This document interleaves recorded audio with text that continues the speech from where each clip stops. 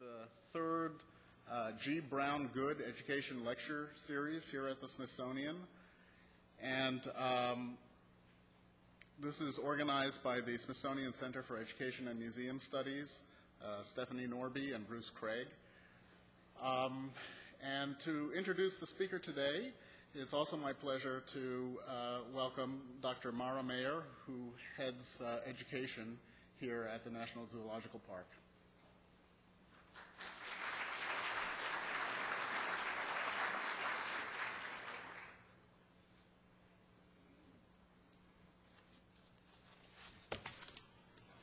We're so pleased that everybody has shown up today, and welcome to the Smithsonian National Zoo.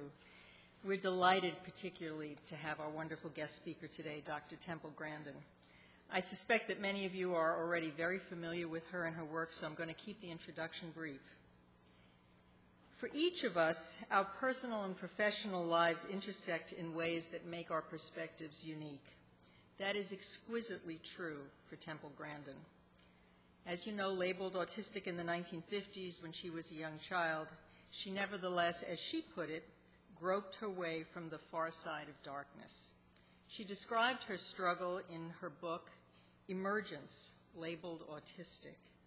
As Oliver Sacks said of the book, it was, quote, unprecedented, because there had never been an inside narrative of autism.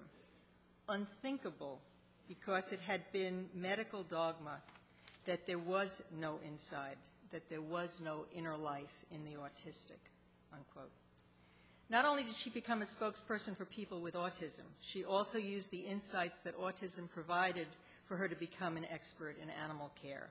She attributes her success in that work to her extraordinary visual memory. As she puts it, and I quote her, "Every design problem I've ever solved started with my ability to visualize and see the world in pictures," unquote. She compares her memory to having full-length movies in her head that can be replayed at will, allowing her to notice small details that otherwise would be missed. Her insights have been critical to her work, designing animal handling facilities, enabling her to identify details to which animals are particularly sensitive. With her exceptional visualization skills, she can design thoughtful and humane equipment and environments.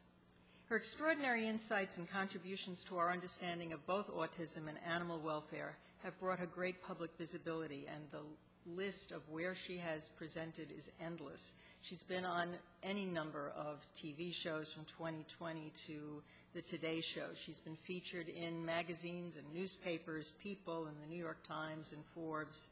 She herself has personally authored over 300 articles in both scientific journals and livestock periodicals on animal handling, welfare, and facility design. We are so pleased to have her with us here today. So I can't imagine a more appropriate speaker for all of us committed both to enhancing educational opportunities and to enhancing the welfare and well-being of animals. Temple Grandin.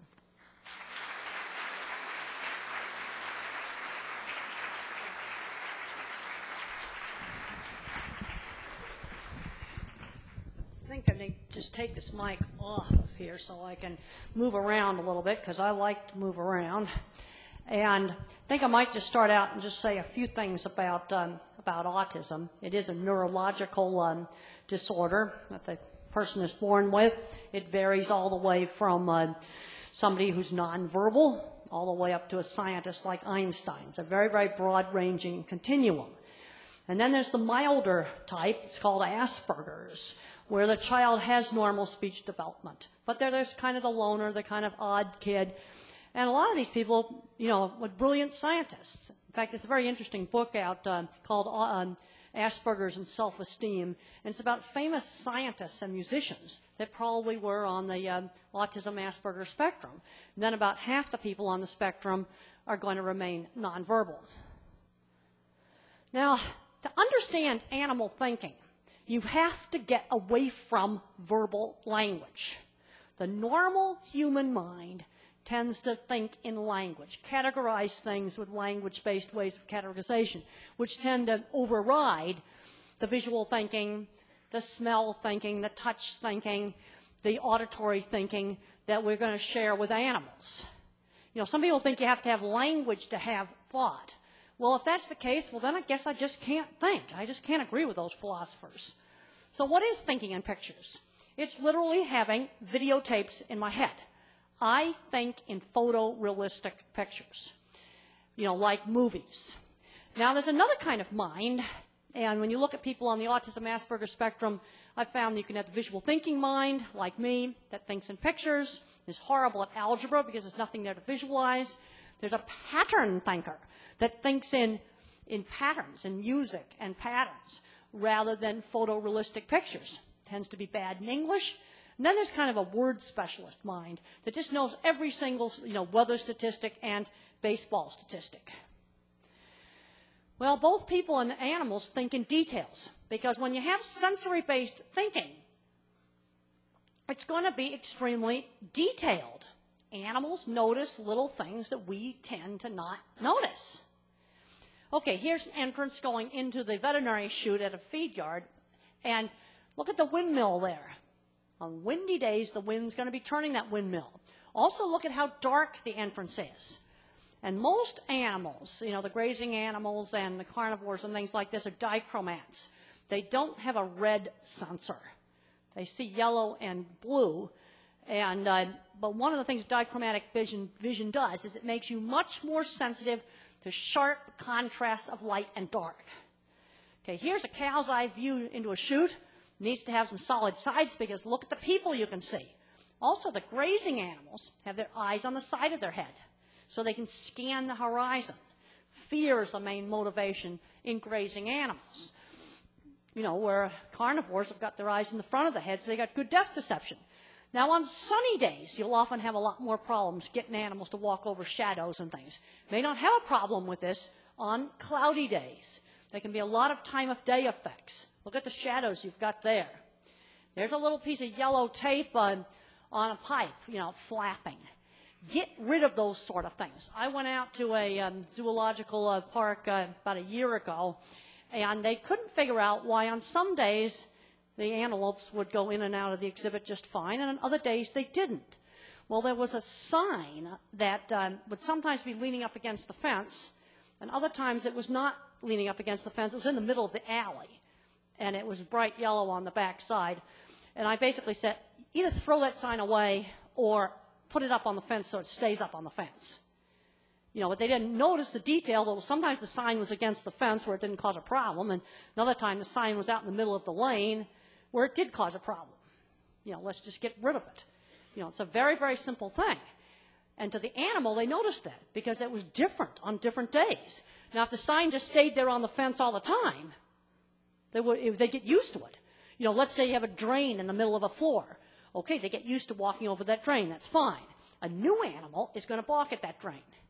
An animal that's lived there for a long time just walks right over it. If the sign just stays in the same place all the time, it just sort of becomes part of the furniture. But if it's moving around, then it's going to cause a problem. Rapid movement. It makes the grazing animals run away, and it makes the carnivores want to chase. Rapid movement's very stimulating to the brain. You know, kind of a movement like this. A steady movement like this doesn't scare. I want to just give you a few little hints on restraining animals, whether you're restraining an animal with an apparatus or you're just holding a small animal. Make sure you fully support it. Make sure you have non-slip flooring. There's nothing worse than getting an animal in on this stainless steel veterinary table, skidding all around, panicking. Because the fear of falling is a primal fear. You must make sure you don't trigger the fear of falling. You know, support the body. Another mistake that people make is when the animal struggles, they squeeze it too hard. And they do that whether they're holding it with their hands or they're holding it with some hydraulic, thing. And also, there's an optimal pressure, not too tight and not too loose. And recently I was at a big laboratory, and they told me about a technician there. They used to just pick up rats all the time, not by the tail, just pick them up by the body. Never got bitten, never wore gloves. She wore little rubber gloves, but rats can bite right through those. But she just picked them up very matter-of-factly with just the right pressure around the body, and the rats never bit. And one of the reasons why they never bit is there was no jerky motion, or she didn't like sneak up and then go like this. She just reached in real matter-of-factly and picked them up around the body with just the right amount of pressure. And I call those my principles of restraint. Never trigger the fear of falling, an optimal pressure, and no rapid, jerky motion. Rapid, jerky motion scares, either seeing it or feeling it. When I was a little kid, I used to love automatic doors. Like the carnivore, I was attracted to rapid motion. And I live in a world of visual detail. The dog lives in a world of smell detail. And, you know, just imagine the detail he gets, and he goes up to the local fire hydrant. Boy, he knows who's there, how long ago they were there, what's their ranking, is it a friend or a foe? There's a tremendous amount of information on that fire hydrant. It's like going down to the local coffee shop. Now, when you think in sensory, whether it be smell, touch, auditory, or sound, you put sensory-based information into categories. That's how you can form a simple concept. Things I can chase, things I'm not supposed to chase. And in working with animal training, if you want a guide dog to know what to do in a strange city, you better train him on many, many different intersections.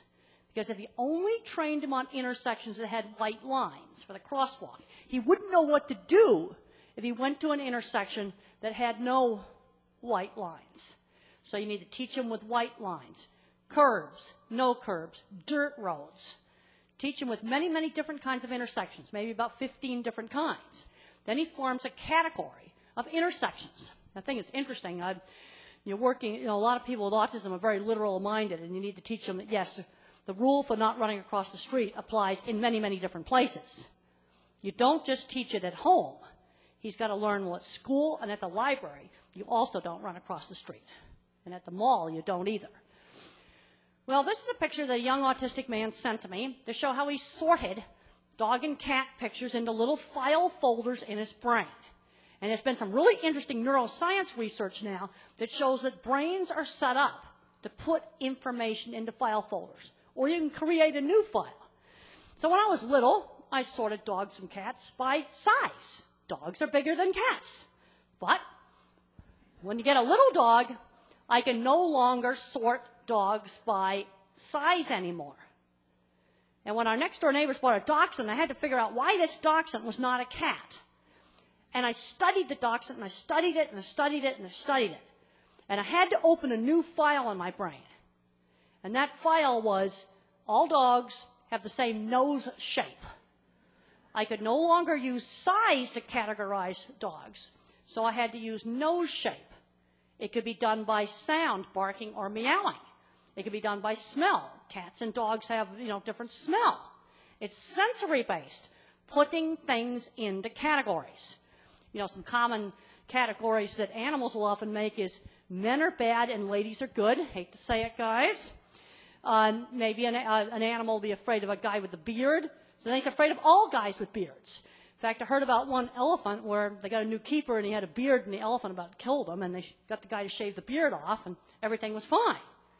Because beards on guys got put in the category of bad. Because that's what the animal was looking at, right, when some bad things happened. Now, Alex the parrot, Irene Pepperberg's famous parrot, he understands categories. Pick out the red objects, the blue objects, the round objects, wood or metal objects. That's categories. Now, there's been some interesting research that shows that the kind of thinking that we share with the animals is obscured by language. And this is the research of Dr. Bruce Miller with Alzheimer's patients. And he has an article published in the journal Neurology, a very respectable scientific journal. And this painting came from an Alzheimer's patient that had no previous interest in art. One of his patients was a tape deck installer. Another one was a stockbroker. But they got a particular type of Alzheimer's called frontal temporal lobe dementia that destroys the frontal cortex, destroys the language parts of the brain. And as the language parts of the brain were wrecked, there was a 4 or 5 year period where music talent and art talent emerged. In other words, it was unmasked. This painting looks a lot like autistic savant art. And when I was a little kid, loud noises really hurt my ears. A lot of animals have very sensitive hearing. Some research done up in Canada by Joe Stuckey found that yelling and screaming at animals is really stressful. They differentiate between a gate slamming, that has no intent towards them, and people yelling and whistling.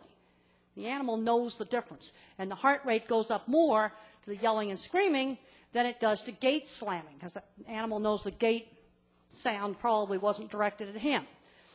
And animals have extremely, high frequency hearing. And some of these loud noises, they hurt my ear like a dentist drill. I get very concerned about some of the animals in different places being subjected to noise. It's, some of the ventilating systems are really noisy. What's that doing to the animals? Well, we don't know. Animals that have a flighty genetics that startle really easily are more sensitive to, guess what? Rapid movement and high-pitched intermittent noise. Animals, just like people, have different, sensitivities to things. Watch your ear radar on your grazing animals. On all your grazing animals, all the hoof stock, the ears work independently. See how the horse and the zebra have an ear on each other? And the other ear is on me taking the picture. Now, when they get scared or they get aggressive, the ears go flat back. Well, watch the ear radar. That can be an early warning. Fear is the main emotion in autism. Until I took antidepressant medication, I was in a constant state of panic attacks all the time. It was absolutely, totally terrible. And the hoof stock are going to have much higher fear than the carnivores. And fear is the scientifically correct word. There's a tendency in the veterinary literature and the agriculture literature to avoid this little word, fear. People tend to avoid it. And you go into the neuroscience literature and the biology literature, they use the fear word. And it is the scientifically correct word. Where I found, I've had journal article reviewers say that I have to call it excitement or agitation. Well, I think some people don't want to admit that some of the stuff they're doing maybe is really frightening and scaring the animal. Fear circuits in the brain have been fully mapped, and they have been mapped for 20 years. A lot of that research is already reviewed in Animals in Translation. The brain stuff on this is known. This is not some idle speculation. You get into the whole thing about whether or not animals have emotion. Well, they've got the same neurotransmitters we've got. Psychiatric drugs like Prozac and Valium work on animals. If their emotions were from another planet, those drugs wouldn't work on them, but they do. But I think their emotions may be simpler. An animal can get aggressive 1 minute and then calm down much more quickly than a person sort of ruminates on it a whole lot more. Now, this is my stress graph. Cortisol is stress hormone. And up there at the top, you've got beef cattle handled very roughly with lots of electric prods. And we got 63 nanograms per milliliter of the stress hormone. It's really bad stuff. It lowers immune function. In some work that I did with beef cattle, we found that cattle that get all agitated and fearful in the squeeze chute gain less weight. Now here you've got deer where the big net came out of the sky and they just held them down. Highly stressful, 45 nanograms per milliliter. Now we got beef cattle with quiet handling. We're still forcing them to do it, but we're doing it nicely. That gives you a 2/3 reduction in the stress. Dairy cows are even lower because they're trained. They voluntarily cooperate. And there you've got cattle baseline, and then here's what I'm really proud of. It's a research that I did with Nancy Earlbeck 10 years ago at the Denver Zoo. We trained antelopes to go into a box, and it took a long time to train them, and we have an article in Zoo Biology, to stand still and voluntarily cooperate with blood sampling without any sedatives out of the back leg. We trained them to go into a thing that looked like a shipping crate with remote control vertical doors. And it took 10 days to train them to tolerate the doors sliding up and down. You have to introduce each new thing very gradually. Because if you frighten that animal early in training, you can forget it. You'll never get them in that box. And in the beginning, we had to go through a long habituation process. And then once we got them habituated where they'd go in, then you can use standard operant conditioning on them. But you can't use operant conditioning in the beginning because you've got to get them trained not to be afraid of the doors going up and down. If I had just pulled the door open suddenly, they would have panicked. And their thinking's very specific. Because when some roofers came to roof their barn, they panicked. Well, that was something totally new. Then we got them used to the sound of the doors opening and shutting, and you could do it really quickly. And all the directions are in a zoo, but we have 2 zoo biology articles, one on Nyala and one on bongo. Everybody's doing this now, but 10 years ago, I was looked at like I was completely crazy. Like there's no way that this is going to work. And we've even worked on training pronghorns, and that was supposed to be totally impossible. That has to be done even more slowly and more careful, and they are so specific. Like if a Canada goose flies over the pen this way, they're fine. If it flies over that way, they panic. Their visual thinking is even more specific. Now, I like to divide stress up into 3 categories and how the brain handles stress. You got fear, you got pain, and yes, animals do feel pain. Sometimes the fear stress is worse, though, but they do feel pain because animals will self-medicate. There's been work done in the rat and in the chicken. And if you artificially create arthritis in the joint, they will self-medicate on nasty-tasting opioid painkiller water that tastes really bitter and awful. And they'll drink that nasty water, and then as the leg heals, switch over to good, regular fresh water. That's the gold standard. Self-medication experiment. It's been done in the rat and in the chicken. So obviously, of course, everything that's above that is going to feel pain. And then you have physical stresses, like all the cold that we've had out in Colorado. It's absolutely terrible. Sometimes with a lot of animals, you take a buddy along. A lot of animals don't want to be alone. Panic when they are alone. Cattle's one of those kind of animals. Now, if you have an animal that's used to living alone, take a buddy in there, it'd be a stress. But sometimes when animals that are used to living together, take a buddy along, they're going to stay a lot calmer. It's very important that an animal's first experience with a new keeper, a new trailer, a new anything, be a good first experience. Because if that first experience is really bad, like falling down and smashing their head. Oh, we got somebody here doing email in the front row. Okay, maybe we ought to share that with everybody here. No, I like to embarrass people that have their blackberries, their crackberries out when I'm doing a talk.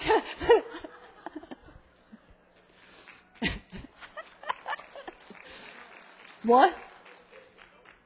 Oh, you're taking notes on it? Oh, I'm sorry about that. Okay, if you're taking notes on it, okay, that's fine. If you're taking notes on it, that's absolutely fine, just as long as you're not doing an email on it.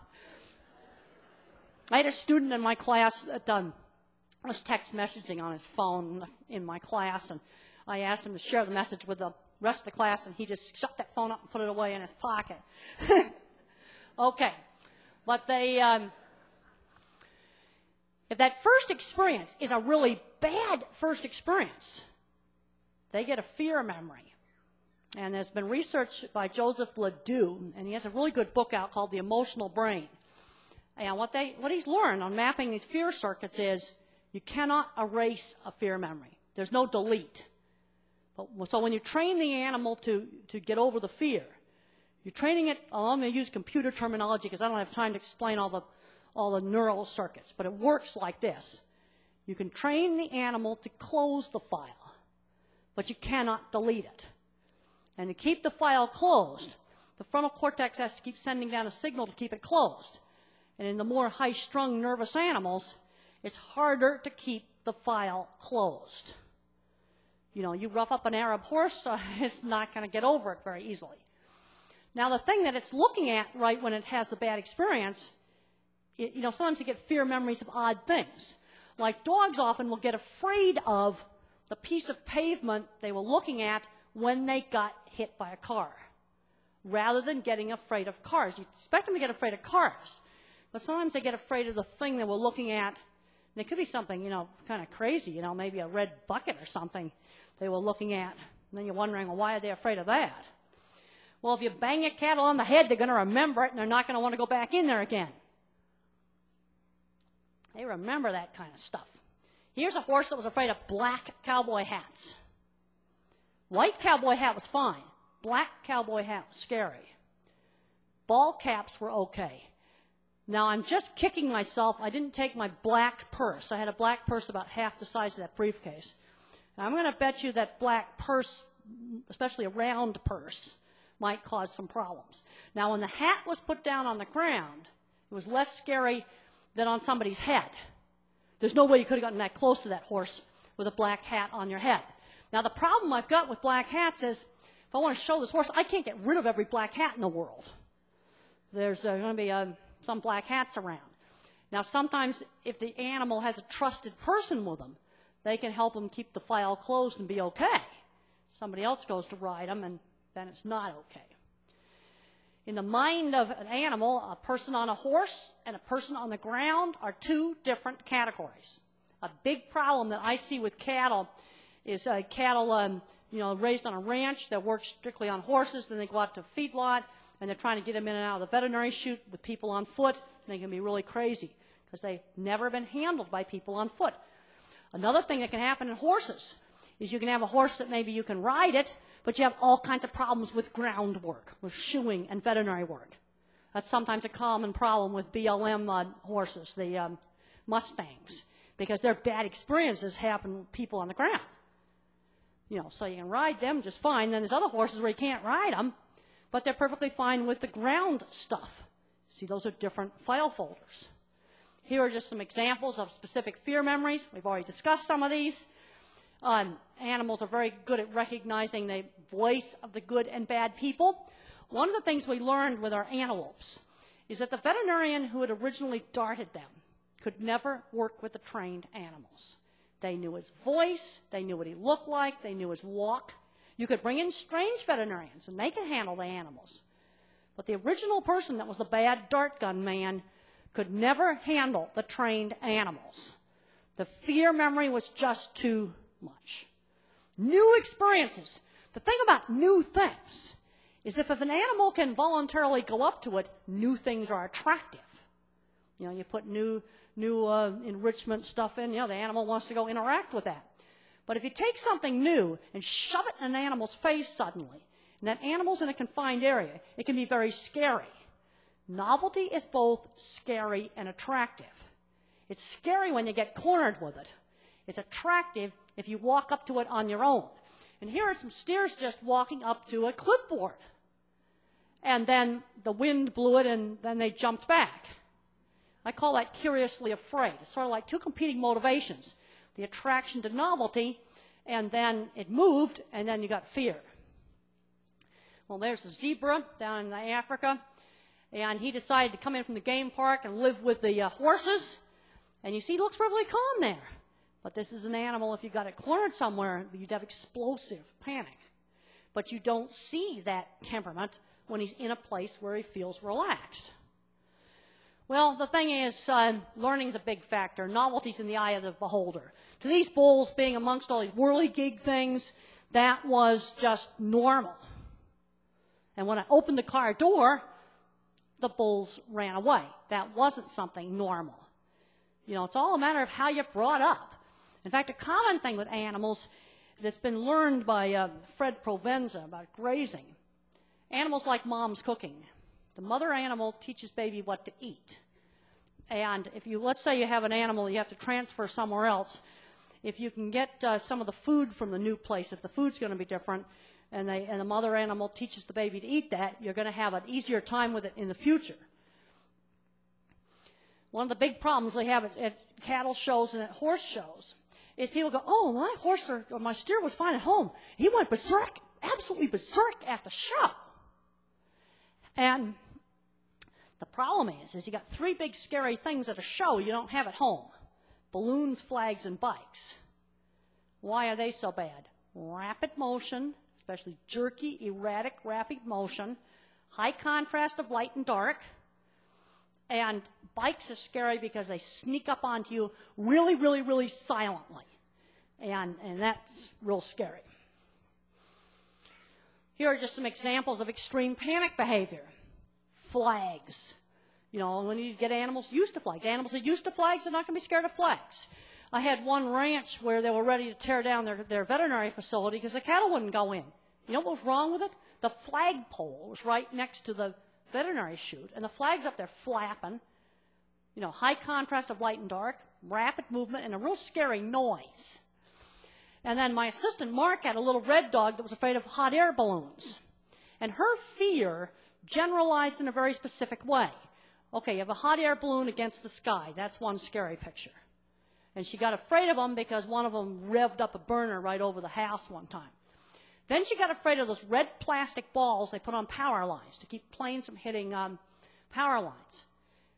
Then the next thing she got afraid of was the rear end of a tanker truck going over the top of a hill. So I go, okay, round, big round stuff. That's what she's scared of. But then there were some round things she was not afraid of. Traffic lights, a globe lamp at the pizza parlor. And I finally figured out that her category was round against the sky. Traffic lights were round against a black rectangle, and the pizza parlor lights were round against a brick wall.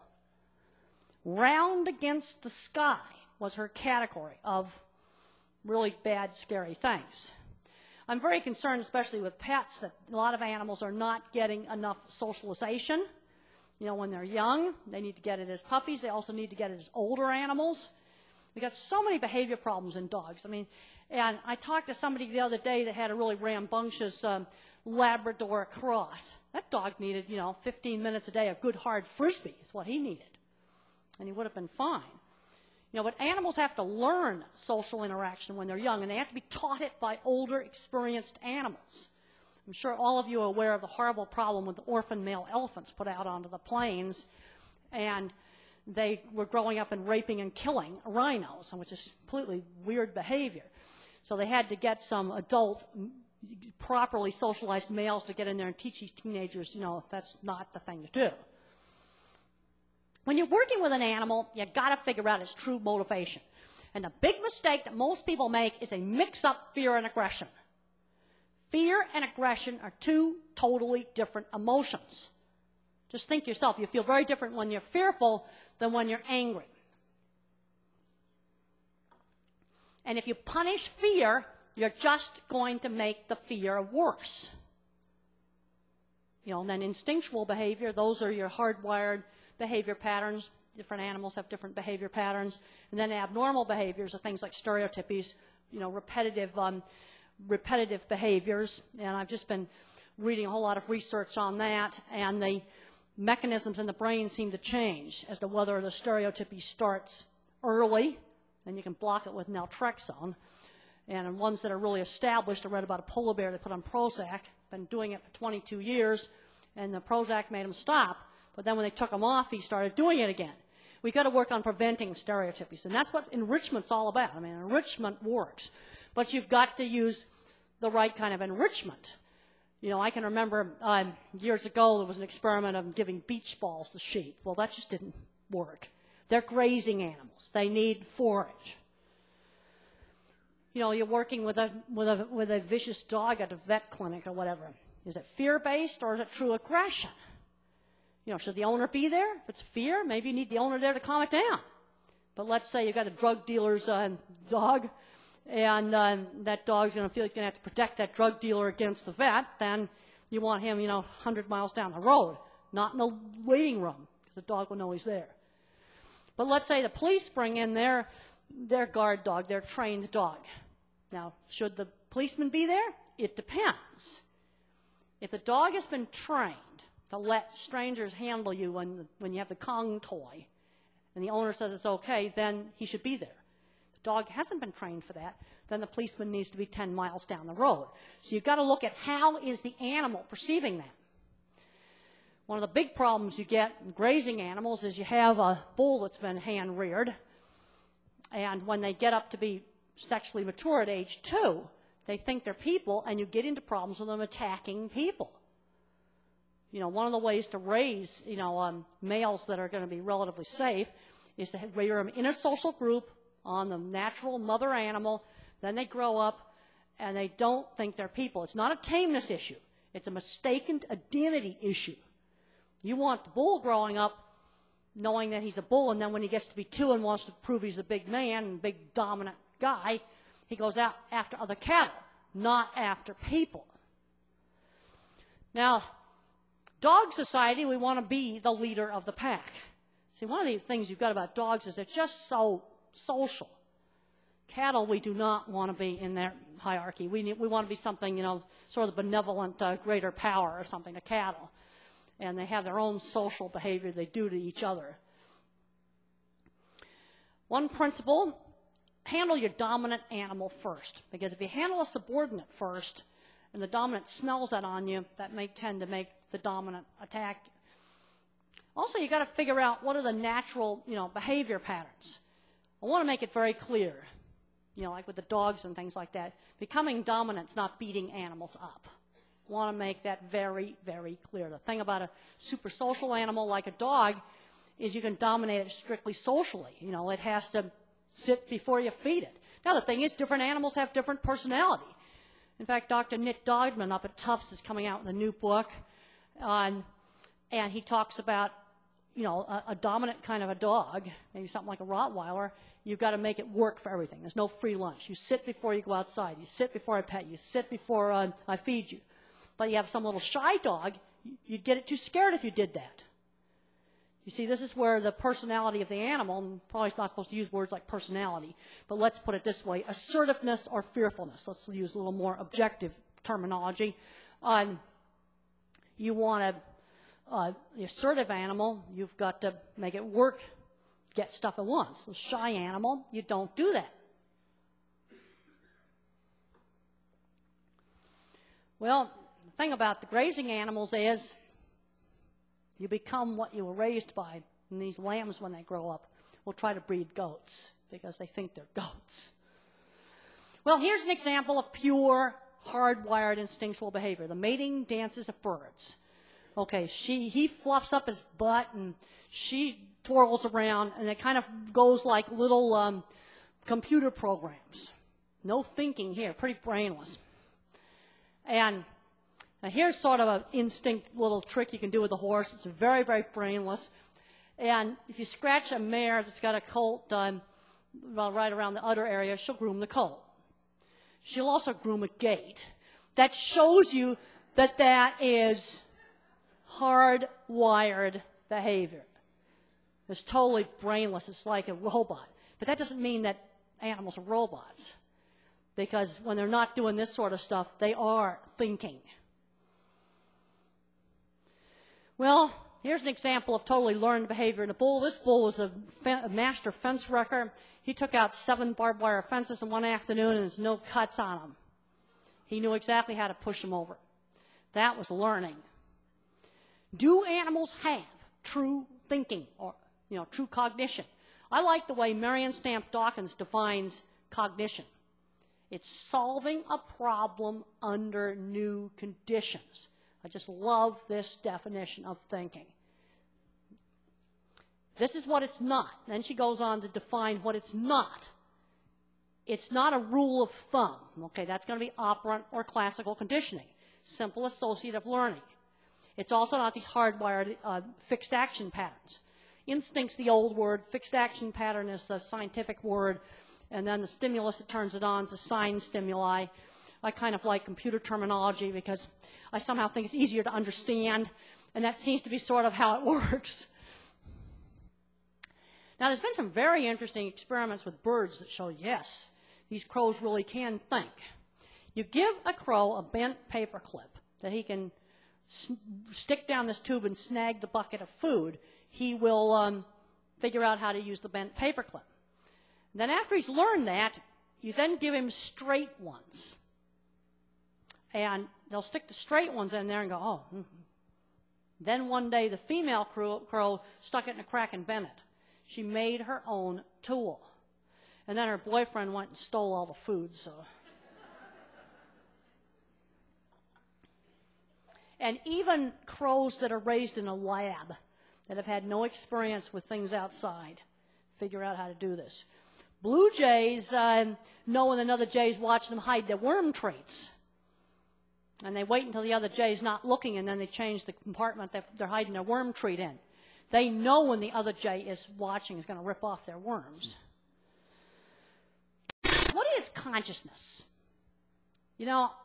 I think the orienting response is the beginning of thinking and consciousness. Okay, A deer hears a sound in the forest, he goes and he looks like that. Now, we're not just getting a reflex there. He can decide, do I flee, keep grazing, or keep watching? Okay, there's 3 different decisions he can make there. That's the beginning of flexible making decisions. It's not just, a bull smells a cow in estrus, so he does the flame in response, lift up his lip. That's robotic. But in this orienting response, the deer has to make a decision. And I think it comes up as pictures, because I had a very weird experience where I avoided hitting an elk on Interstate 25. And I had maybe 4 seconds to act. And an elk came by. I was on the southbound lane. An elk crosses the northbound part of the freeway. And I get this picture of a car rear-ending me. That's what would happen if I'd stomped on the brakes. Then the next picture was an elk coming through the windshield. That'd be swerving. And the third thing was slowing down and letting it go by.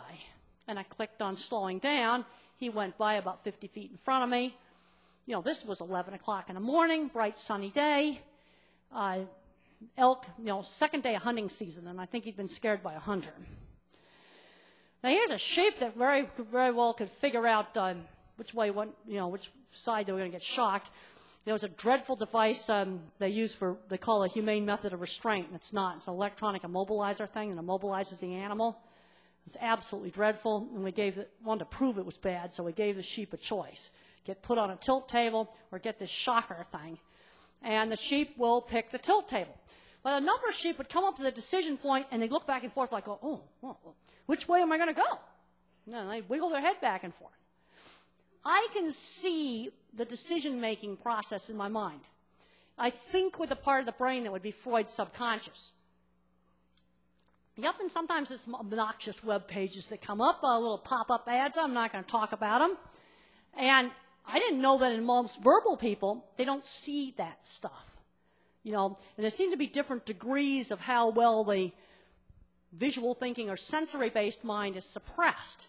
There's been some very interesting research on post-traumatic stress syndrome. People that remember the bad experience as pictures are more likely to have post-traumatic stress syndrome than people that remember it just in words. Now, another thing I've noticed is you have an animal with a really, excitable temperament, and you force it to do something, they can really panic and not get over it.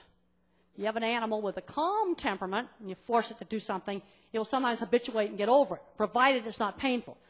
Now, I don't want to be forcing it, doing rough stuff on animals, but there is a genetic interaction here, where the animal that's got the higher fear, higher startle response, is the animal that if you do something nasty to it, it has a much harder time getting over it. I'm very concerned with stuff going on with genetics, pet animals, and farm animals. Over-selecting an animal for single trait, you're going to end up wrecking your animal. Lameness in pigs and dairy cows is really bad. When the industry went towards the lean, super lean pigs, they got a more excitable pig, and they got a pig that bit more tails and had more vices. And then look at pet animals, bulldogs that can't have their young without a cesarean because they keep getting the head big. And you get a situation, what I call bad becoming normal. They kept breeding for bigger and bigger and bigger heads. And they didn't realize, they only kind of realize what they're doing because it happened slowly. When I first started out in dairy, you had maybe 5% lame cows. Now you've got 25% lame cows. Over a period of 30 years, it slowly got worse. Bad becoming normal, and people don't realize it. Let's look at the white laying hen. Very skinny, bred to give tons and tons of eggs.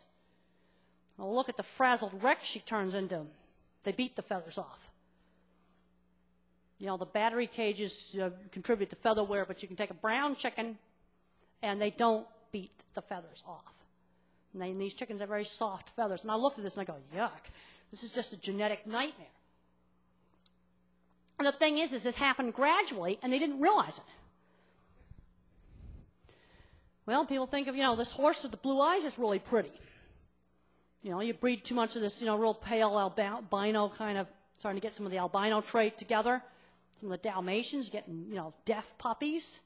I think that's just disgusting, having deaf puppies.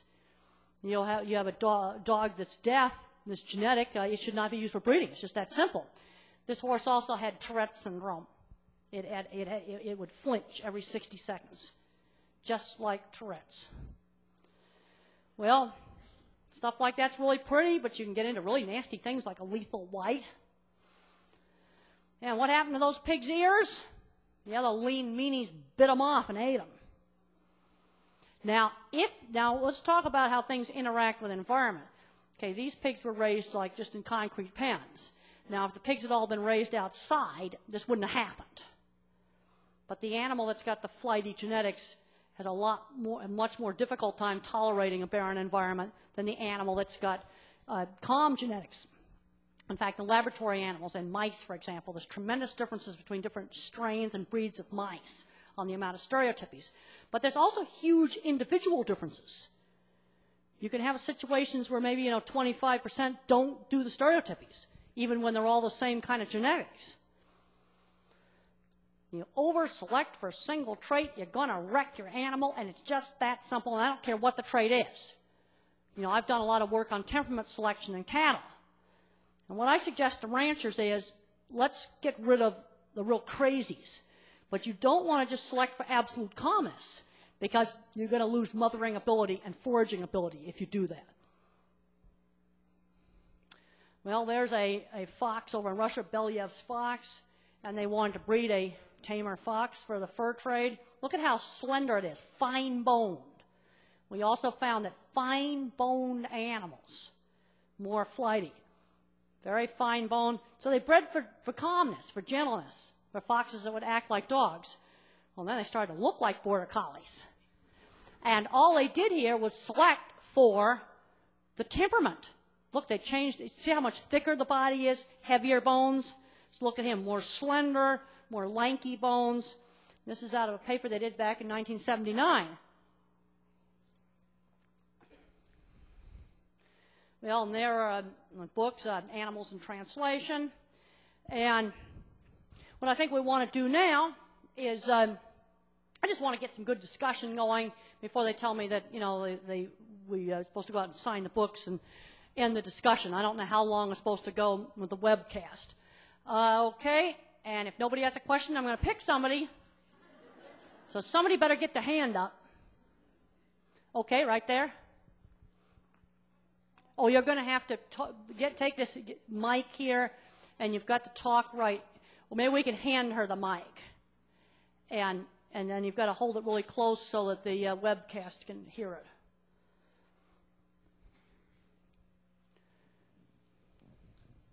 I have two terriers. One is very calm. They're both mixed breeds, and one of them is a little bit more nervous.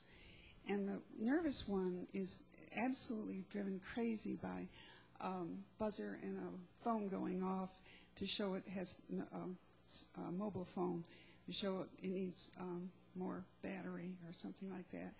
And she will actually run away. If she gets out, she'll just run a block away. I think that mobile phone is hurting the dog's ears. So you've got to get into whether it's a learned thing, but I think there's some sound sensitivity issues. And the worst sounds, like for people with autism, are those high-pitched intermittent sounds, like smoke alarm type of sounds. I would recommend getting a different ringtone. I've got this ringtone. I call it my grandmother's hall phone. And I can't hear it when it's in the briefcase. I think I'm going to have to get rid of that ringtone. But I think if it's a ringtone that Singular has, sounds like an old dial phone. Something like that would probably be less bad. I would experiment with a lower frequency, less high-pitched ringtone, because that may actually be hurting the dog's ears, and it's easy to change that. And it's going to bother the high-strung one probably more. I have a dog question, too. You're really helpful, and I have a dog who's very neurotic when it comes to going on walks. Sometimes she'll just trot right outside, and everything's fine. And other times we get outside, and she just looks at me like I've kicked her, and she won't come with me at all. And I can't figure out, there's not really a difference in the atmosphere. It's always the same block. Leaving the house, she'll just stop outside the gate, and she won't move. And I can't ever tell when it's going to be good and when it's going to be bad. First of all, I want to ask you, is this a dog that you raised from a puppy? She was 6.5 months when we got her. Okay, well, that's enough time where somebody else could have done something bad. And you probably have got some kind of a fear memory coming back, and you're just not picking up what it is that she's picking up on. Do you wear different clothes when you take them out for walks, or? I mean, yeah, depending on the weather, but it doesn't seem to be me. It seems to be something outside, but I can't figure out what it is. And it's often when my husband tries to take her out by himself. Sometimes Okay, well, now you're telling, all right, now you're giving me more information. And one time I had a great talk with Patricia McConnell about dog behavior problems, and she says, I asked the clients to tell me what the dog did so that so it's like a videotape. Okay, now you see the beginning, you see there's always other information. Okay, now I think there's something with being afraid of a man here possibly involved in this. Yeah, that could be. I mean, she's better if we both go together, but sometimes she'll go with him fine, and other times, if he tries to take her out in the morning, he can't go anywhere. Well, there's something that is different. Now, sometimes you can, if you just act really confident and things like that, that helps the dog to be more confident. Mm-hmm. Okay, well, I'll just keep trying. Maybe it's something just flapping that I'm not seeing. Well, so maybe there's got to be something, because if she's perfectly okay sometimes and terrified other times, there's something changed that's bringing a fear memory back. And if you can figure out what that is and get rid of it, that's just great. Now, if you can't, then you get into the controversy. I know there's been a lot of controversy about the Caesar show on flooding. It's forcing animals into things they're afraid of. And with high-strung animals, I think it's a very bad thing to do. Low-strung, really calm animals, I'm not saying I think it's the greatest thing to do, but they may habituate and get over it, where the high-strung animal is not. What kind of dog is it? She's a mixed breed, small Chihuahua Spaniel mix, maybe. Pretty nervous? Is she high really. energy? She's not really high-strung, no. Oh, she's not. She's very passive, but there's something there, that she's afraid of. And maybe what you just try to do, this is one thing that Caesar does I kind of like, is this whole idea of being calm and confident. Another thing you do is don't reward submissive behavior. Like when she acts confident, pet her and stroke her. Don't pat her, stroke her. The animals don't like patting that much. Stroke, like the mother's tongue, and stroke her when she acts calm. See, if you go up there and you stroke her when she's all scared, you're reinforcing. So here you're going to try to get rid of some of this by learning. Like you want to get a dog not to jump on you, one thing you can do is you stroke it and you pay attention to it when it's not jumping on you. Right, See, right. that's some simple operant conditioning, and that's a very positive way to deal with it. Okay, thank you.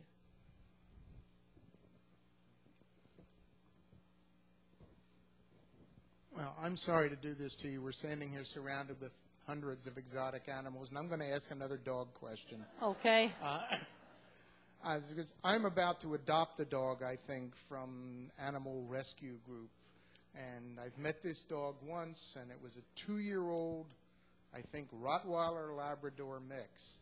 Now, my concern is, even though I'm told this is a really sweet dog, this is a 2-year-old dog.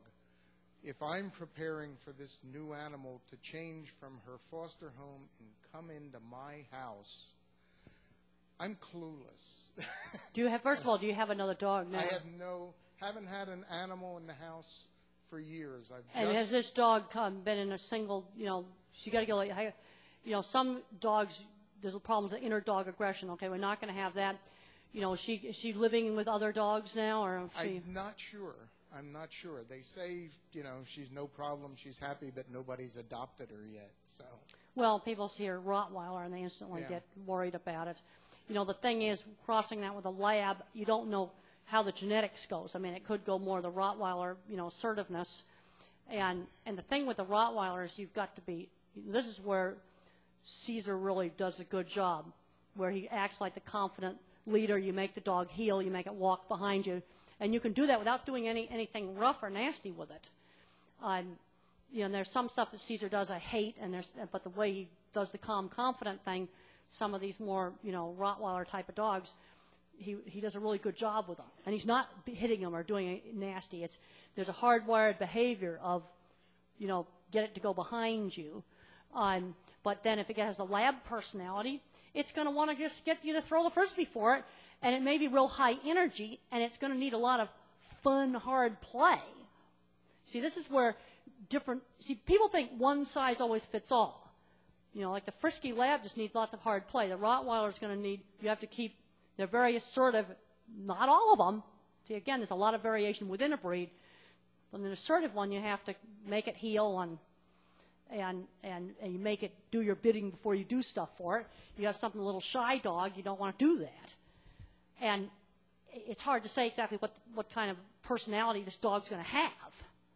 It might be a good idea, it's close by, to go over and interact with it some before you bring it to your house. Fortunately, you don't have the problem of dealing with another dog. Right. My concern was just that by 2 years old, it may have had the opportunity to have had bad experiences that I wasn't going to know about. Well, you just don't know. There's a lot of 2-year-old dogs that are adopted, and they're just fine. It's okay. We've got somebody here in a red sweater over here. Could you tell us a little bit about how you used your instincts that came to you through autism to help promote and change the animal welfare in the farm industry, please? Well, when I first started out working on handling cattle, people were in the 70s were incredibly rough with beef cattle, and the beef cattle didn't want to go through the veterinary chute. And I was one of the first people to get down in the chute and see what they're seeing. I said, well, this animal's scared of this chain hanging down, this shadow, the sun's in their eyes, or it's too dark. And nobody looked at that before, and people thought I was absolutely out of my mind and crazy that I would get in the veterinary chute to see what cattle were seeing. Because one of the things I found, if you just take these things they're afraid of out of the chute, like I've done a lot of work with the meat plants on auditing meat plants for animal welfare, and they've got to be able to move 100 animals and only have no more than 3 mooing and bellowing, due to prodding and stuff like that. And in order for the plants to pass the audit, they had to find these things the animals were afraid of, like a reflection on a floor, and maybe move a light 3 feet, a ceiling light 3 feet to get rid of the reflection, add a light on part of the chute that was dark, tie up a chain that's flapping, put up some conveyor belting so the cattle didn't see people up ahead. And you might have 4 of these, I call them the distractions. You might have 4 of these things, and you've got to track down all 4 of them and find them and get rid of them. Then the animals will move up the chute easily.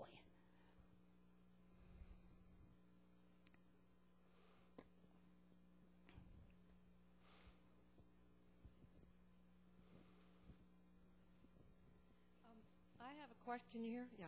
I have a question about the cloning debate. We're talking about cloning livestock, cattle, to maximize, the perfect cow, I guess. And it seems like a lot of the debate is about whether the food we get from this kind of process is safe to eat. But it seems to me that there's another question about just the sort of integrity of the gene pool. And I wanted to ask if you're using fewer and fewer or the same genes over and over again, and you're artificially inseminating with, one bull is inseminating thousands of cows. Well, that's already happening with dairy cattle, Right. and it's been happening for years. I realize the bull Yeah. part is happening, but then if you start cloning the females, is this wise? Well, I'm worried about monoculture, and which is basically getting all the genetics too much the same. We've already made some of these mistakes already with chickens and pigs using conventional breeding. We've made a real mess out of some animals just with old-fashioned conventional breeding. But I get worried about over-selecting too much just for the production traits because you're going to lose disease resistance.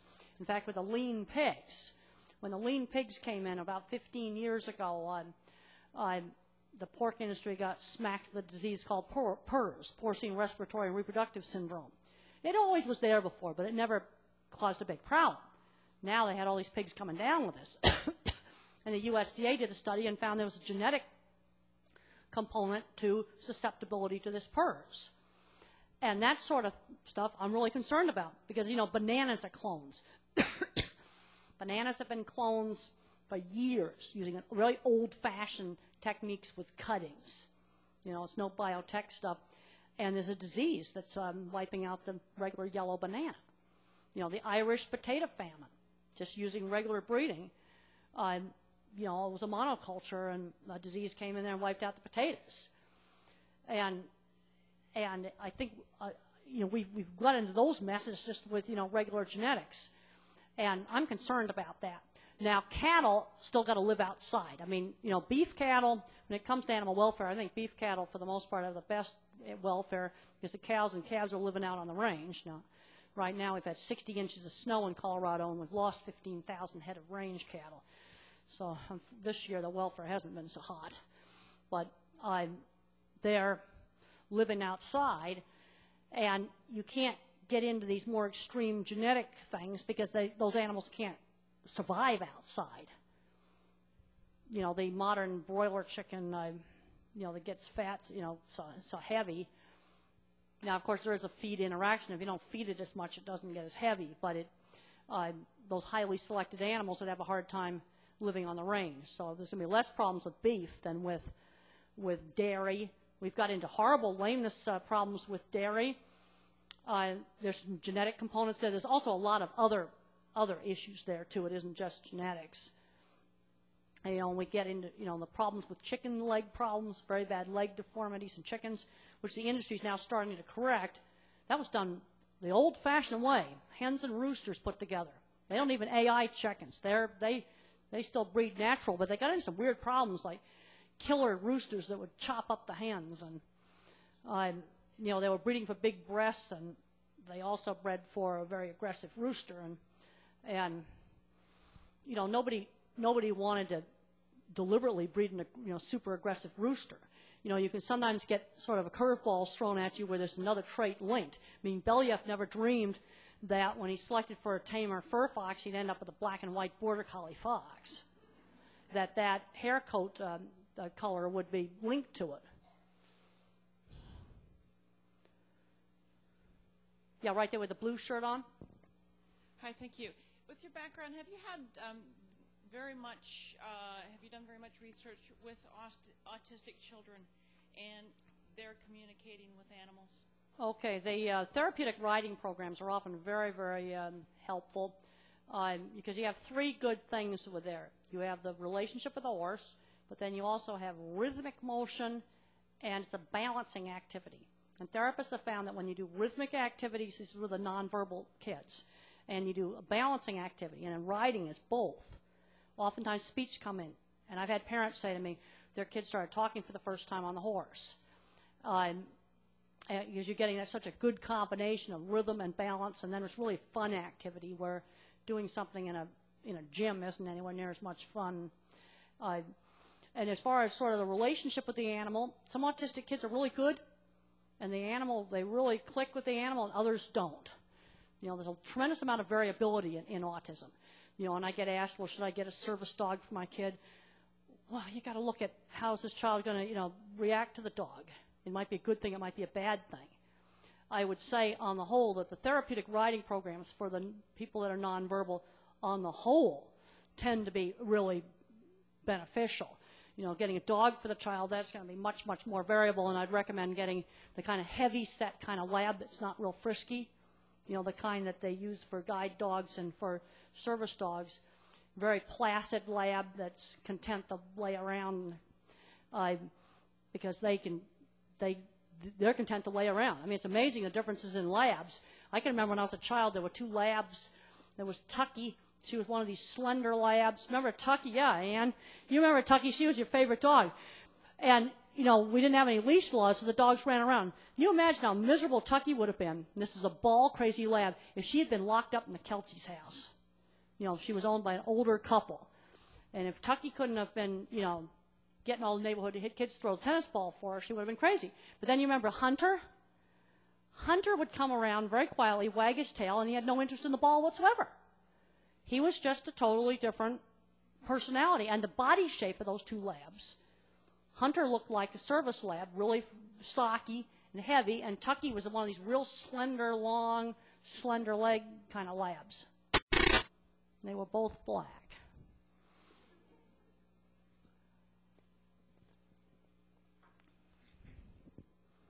talked about in your book and mentioned today that you've had a lot of success looking at situations where animals were afraid to enter an area and finding things that people didn't notice, these simple things like the contrast of light and dark or a flag or whatever.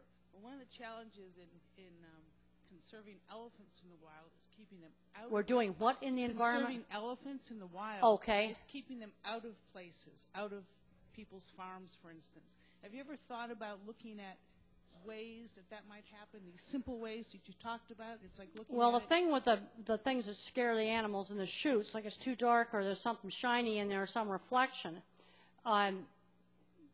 You know, when you're handling an animal, you don't have all day to let it look at that stuff. Now, if the animal comes up there and spends an hour looking at that, you know, drain or whatever, the reflection or whatever, it's going to walk, you know, through it. You know, so, you know, the elephant's going to have time to come up and go, oh, well, spend an hour deciding whether he's going to go in and through this fence and, like, eat up these crops. You put something out there that, some shiny thing or something like that, it works for a little bit. You know, it's like those fake owls. I mean, our airport, DIA had a fake owl on every jet bridge at the airport at one time. And the pigeons still roost in the jet bridges. They still poo on the cars in the parking garage, and are expensive parking places, and you get your car pooed on. And when the pigeons, in the daytime, the heads are facing out, and at night, their butts face out from this big concrete beam. And you know, in the beginning, that fake owl works, but then they very quickly learn that it's nothing, and they can just roost on the jet bridge right next to the fake owl. Now that they're all gone, now DIA, they got rid of all the fake owls, but you know, they went through that trying to get rid of the birds. You know, and then there's a thing where they paint a spiral on the center of the jet engine. I hope that works. I don't want to be on a plane that eats up a Canada goose. I really don't. That would be very, very bad. You know, but animals are, you know, elephants are incredibly smart, too. Okay, right there.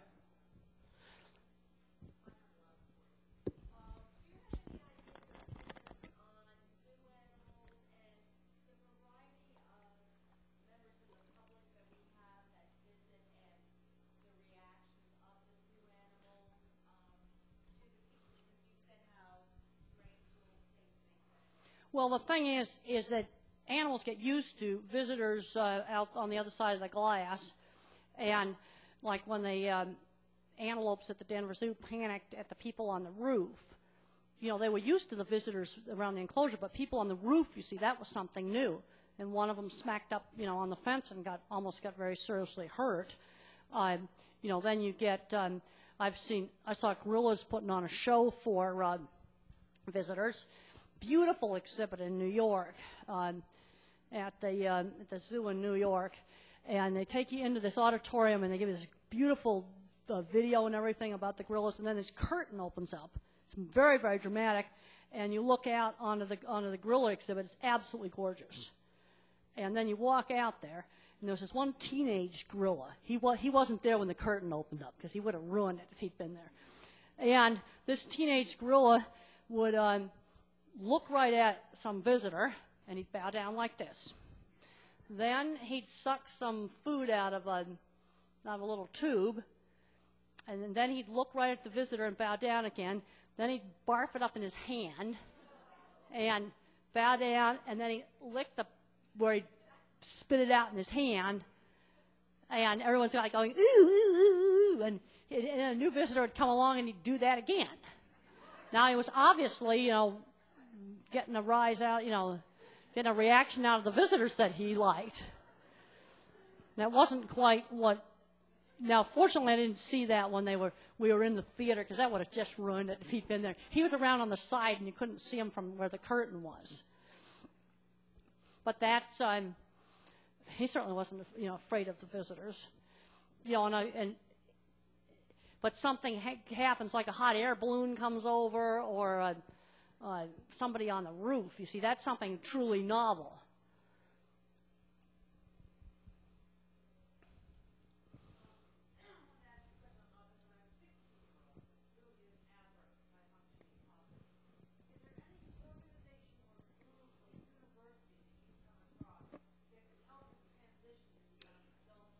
Well, he's 16 years old. I mean, the first thing I have to ask is, you know, how's he doing in school? What's his favorite subject? Because I think it's really important to develop the strength. I went into a career, I didn't go into a math career or foreign language, into something I'd be bad at. I went into a career where I could use my visual thinking skill to, you know, in my career. So the first thing we need to be thinking about, and I have a little book called Developing Talents. I'll put this computer back on it right there, Developing Talents. And it's about careers. And at 16 years old, we need to be thinking about what can he do. What is he good at? It's the first thing I'm going to ask.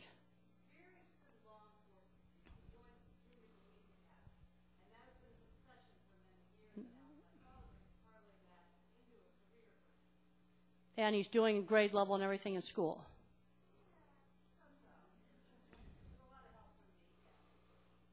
Yeah, I understand. Now, I had, you know, one of the things that really helped me when I was in high school, the kids were teasing me, and it was just absolutely terrible, was Mr. Carlock, my science teacher, because I couldn't do algebra and language, but other subjects I was goofing around and goofing off. And Mr. Carlock gave me a reason to study. There was now a reason to study, because the goal was to become a scientist. So now there was a goal. So developing of the area of strength and mentoring, those are two very important things on career development. Now, of course, you know, become a police officer, you need to have some people skills there. And is that an appropriate job for him? Now, maybe something like forensics, where you look at the evidence, where it's more of the, you know, you try to figure out the evidence. That would be, you know, you don't have a social aspect to it. You know, I strongly recommend that he's in college, he needs to be doing some interning things, like working in a forensics lab. So he's getting exposed to work stuff. He needs to start learning work skills. You got to be on time. You know, I'm seeing kids fired from jobs because they just aren't showing up, or just rudeness stuff, you know, like making comments, really nasty comments about what people look like or something like that. I mean, I was taught when I was 5 years old not to do that. And I did a book with Sean Barron on called The Unwritten Social Rules. And I know a lot of Asperger types that are my age, 40s, 50s, and 60s, employed in technical jobs. See, one of the problems we have in the high schools, most educators don't know anything about the whole world of technical things out there, engineering things, interesting technical stuff. And kids, when they're young, are not getting some of these basic social rules pounded in, like saying please, you know, thank you, not pushing in line, you know, politeness things. You know, those were pounded into kids in the 50s. And I think some of the mild Asperger kids today got more problems today because my parents wouldn't let me misbehave in church. And you've got to differentiate between a sensory problem, okay, like your dog having the problem with the dog with the cell phone. I think that's sensory. Okay, if the kid has a meltdown in Walmart, that's because he feels like he's inside the speaker at the rock and roll concert. You know, we had fancy Sunday dinners at Granny's, and I was expected to sit through at least 20 minutes of that, and there was no sensory problem there. Now, if our church had had an electronic thing like they've got now, I wouldn't have been able to tolerate that. You know, they had the old-fashioned organ. I actually kind of liked the organ. But I was expected to sit through church, and I had to behave. You know, having a temper tantrum in church, that's going to be some big trouble. You know, there was some expectations for behavior. But you have to make sure you're not forcing them into a sensory overload situation. We have a question in the back. Okay. What are your thoughts on the future of children diagnosed with autism today? Well, the thing about autism is it's such a broad spectrum. You're going all the way from somebody that's going to be very handicapped and have to be live in a supervised living situation for the rest of their life, up to Einstein. Einstein today would be diagnosed autistic because he had no language until age 3. Then you have the milder Asperger's, where there's no obvious speech delay. Well, I'm going to guess that if you didn't have the Asperger traits, you wouldn't have electricity in this building today. Tesla, who invented the power plant, would be labeled autistic today. Many good engineers and computer people have Asperger traits. You wouldn't have these cell phones and all these little technical toys and airplanes and everything else if you didn't have people that were more interested in things than in being social. It's like a little bit of the autism genetics. You get a brilliant scientist or musician or mathematician. You get too much of it, you get somebody that's handicapped. And I get I always get asked, well, has autism increased? Asperger's has always been here. They've always been here. I see undiagnosed Asperger's all over the place in my work, all over the place. The meat plants wouldn't run without these people. It's just that simple. And neither would any other factory, for that matter. And now where I think there may be an increase is some of this more severe low functioning where the child appears to be normal and then loses language at age 2. That's where there may be a real increase. The Asperger's is now you're putting a medical diagnosis on basically a nerd, and I get concerned that some of these really smart kids may be held back by this. Yes, I saw a mother one time bring a kid up to the book table. He had 150 IQ, and they were going to put him on welfare because he wasn't social. And I said, look, they used to diagnose those as gifted. There's not everybody is super social. You've got to learn basic social, niceties. But that doesn't mean you're going to be super social. And a lot of the more Asperger type of kids, they're going to get social interaction through shared interests. Chess club, computer club, art club, drama club, band, get involved in these things where there's a shared interest.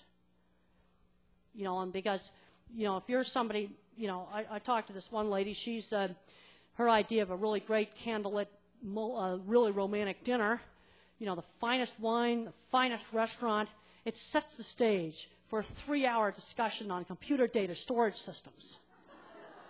Because that is just the most interesting thing that there is.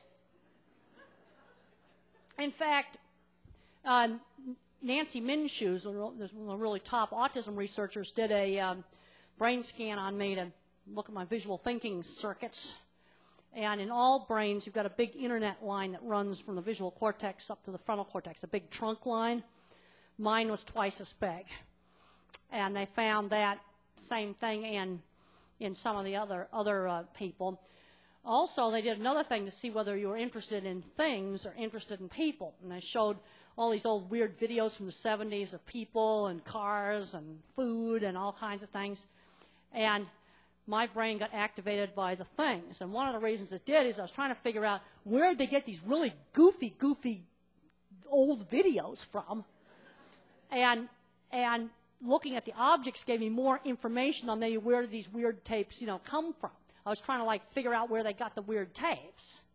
Other people were, the people of pictures were just sort of, they were video, but they were kind of still video, like snapshots of people just standing, getting their pictures taken. And the objects, there was all kinds of stuff, wharfs and bridges and apples and all kinds of, things like that. And stuff out of a Pink Floyd video, and I'm going, so I was attending to that. But the thing is, if you didn't have people that were interested in things, we wouldn't have any computers, we wouldn't have any electricity. Think about it. Back in the caveman days, the really social people did not make the first stone spear.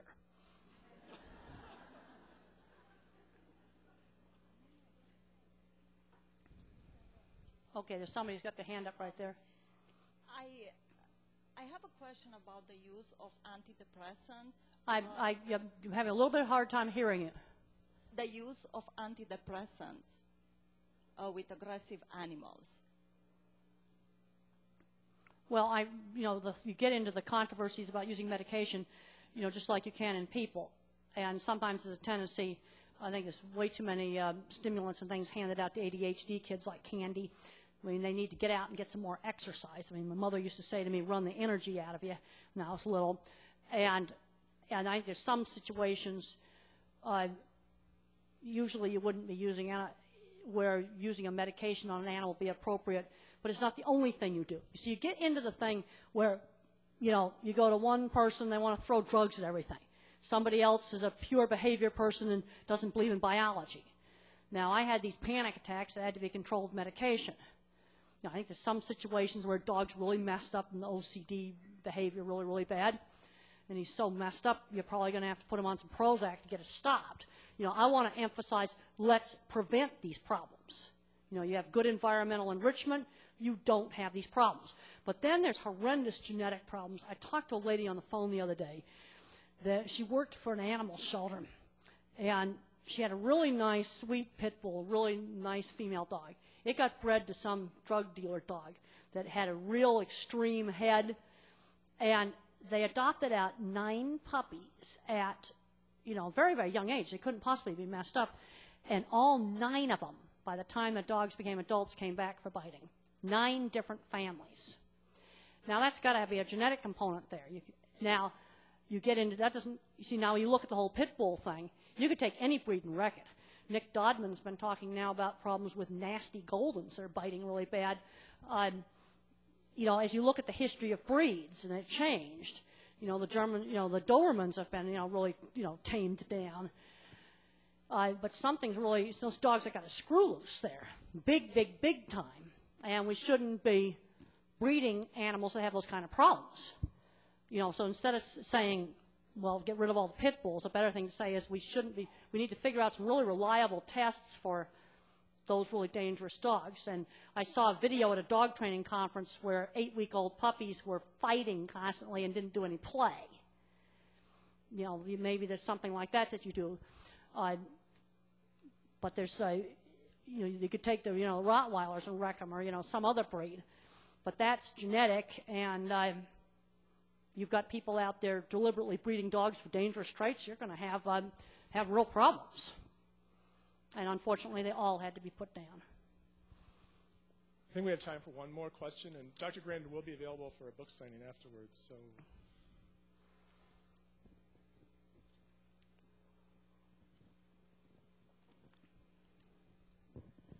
hello. I have a cat, excuse me, who's 16 years old. Always been very placid, calm. And about 2 years ago, when he gets in at night, when he gets in a certain part of our hallway, he starts howling like a banshee. I mean, he's never done that before. No. And usually it's when I turn the lights out, and it's so bad it sounds like I'm torturing this animal. I think the first thing is really old. You get some kind of just weird thing like that, and you haven't changed anything. You've got to make sure there's something medically wrong with the animal. You always have. It's the same thing like with a nonverbal person with autism. They've been good, now all of a sudden they got, they're hitting people or whatever. You've got to rule out a hidden, painful medical problem. The vets tried. Excuse me. Okay. The vets tried everything, and she's just thrown up her hands. She said, "I have no idea why he's doing this." And he's fine the rest of the time? Mm-hmm. He's fine all day. He sleeps, and because he's an older cat. And it's when you turn out the light, he does this. Yes, but I tried leaving the light on all the time, and he still howls. Is it a certain time of day he howls, or? Yes, at night. And he does it even if the light's on? Yes. And it's only in one particular place in the house that he does it? Yes. It's only in one hallway at one certain point in the hallway. I wonder if he had something happened where something hurt him at some point in that hallway. Or maybe he's, maybe got arthritis or something and had some kind of a painful episode right there in that hallway, and then he remembers that. And then the cat doesn't know he associates the hallway with that. Now, what if you just keep him out of that hallway at night? Just put him somewhere else so he's not in that hallway. It's the main hallway in the apartment. Well, what if you just kept him in your bedroom at night? Okay. I mean, I'm just trying to figure out something simple to do that, and if he needs his litter box, then bring the litter box. All right. If he still, I'll try it, but if he still howls, can I call you? So, okay. Now you see, you haven't told me all the information. I thought he just howled in the hallway. Yeah, he does. But he also howls when you hold him. No. I said I'll try the bedroom Why don't you try routine. And if he still howls, can I call you? Okay, I'll give, since this is I'll give you I'm reluctant to give my phone number out on the webcast. I'll give it to you afterwards at the book table. Thank you. Okay.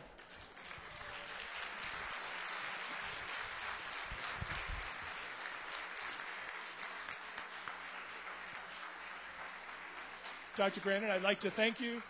We've benefited from you. We're very honored that you took the time. And here's a token of your stay today, the George Brown Good Memorial Lecture Series. Thank you. Dr. Grandin will be available out in the lobby for a book signing. Thanks.